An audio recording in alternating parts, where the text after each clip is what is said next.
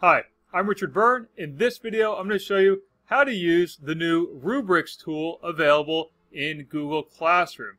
Now, this is a tool that's in a beta testing period, and so not everyone has access to it, so I thought I'd make a video about how it works for those of you who are curious but don't have access to it quite yet. So I'm here in my Google Classroom, and I'm going to go to my classwork section, and I'm going to create an assignment, just like I would create any other assignment. So now I'm going to go in and say, I'll just call this assignment number 1. Doesn't really matter what I call it. And I'll give instructions to the class. Do this assignment. Point value, due date. This is all the same as it ever was in Google Classroom. And I'll put it in one of my topics here, Revolutionary War. And down here, you'll see Create Rubric. So let's hit Create Rubric. And now I have this option to fill out a rubric. Okay? Now I can use scoring or not using scoring. Okay? So we can turn that off, okay? Or we can turn it on and fill out my rubric.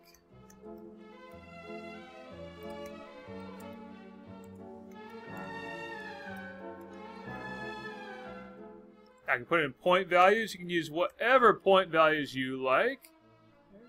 And I'll just put my level as 25 because that's going to match my point value. But you could certainly write your level as being something like exceeds expectations.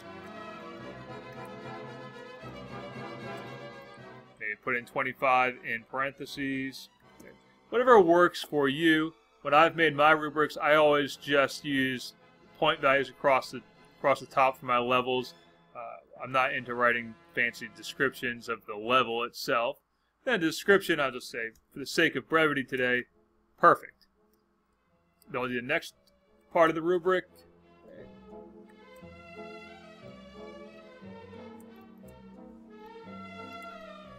And so on and so forth. We'll keep that going.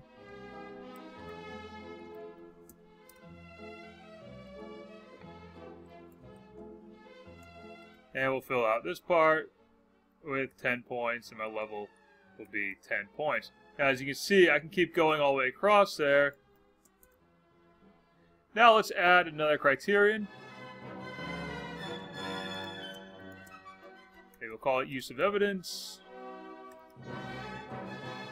Put in my point value again, my level, and description.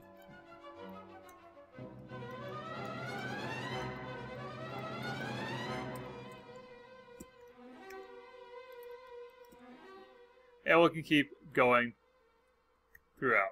Now, as I do this, bear in mind that when I use my scoring, I have 25 points, 20 points, but I can split the difference when I actually go to do the scoring in my rubric, or in my final gradebook. And so I'll fill this part in, 15. And do one more.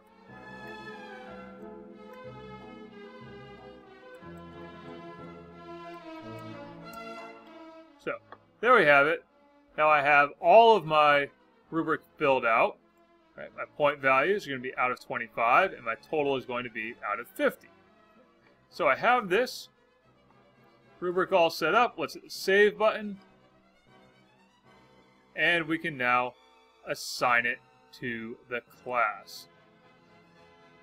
The class will see the rubric along with the assignment itself. Now the assignment itself, I want to make sure I include this document. So there's my sample assignment number 1 that I want to include with them. Give every student a copy. And now we'll assign it. And next I'll show you what it looks like to actually score something using this rubric. Alright, so we're looking at my sample student here in my Google Classroom. We can see that Mason has just turned in this assignment that we are using the rubric for. And we'll click on the assignment. And when we do this, we're going to see, of course, his assignment. And as usual, we could go in and use the comment bank, or if I hit grading, that little grading button, I have my rubric right here, and I can go and say, perfect. And then down here, use of evidence, we'll say very good. And now we have this tallied up, 45 out of 50 points. But as I mentioned, you could split the difference between a couple of categories, or say maybe 23 points instead of doing 25 or 20. I can split that difference.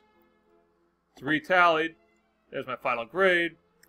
86 out of 100 to keep the math consistent. And return it. Now the downside to this rubric feature in Google Classroom is that you do have to make a new rubric for every one of your assignments. So if I go to make a new assignment right now, and I call this one assignment number 2, you'll notice that as I do this, I don't have an option to include an existing rubric. I just have to go and make a new rubric. So that's a bit of a downside for now. Hopefully Google changes that in the future. So that's a short overview of the rubric feature available in the latest version of Google Classroom. And again, if you don't see this feature in your Google Classroom yet, talk to your domain administrator and see if he or she can sign you up for the Rubrics beta that's available to G Suite for Education users. As always, for more tips and tricks like this, please check out freetech4teachers.com and practicaledtech.com.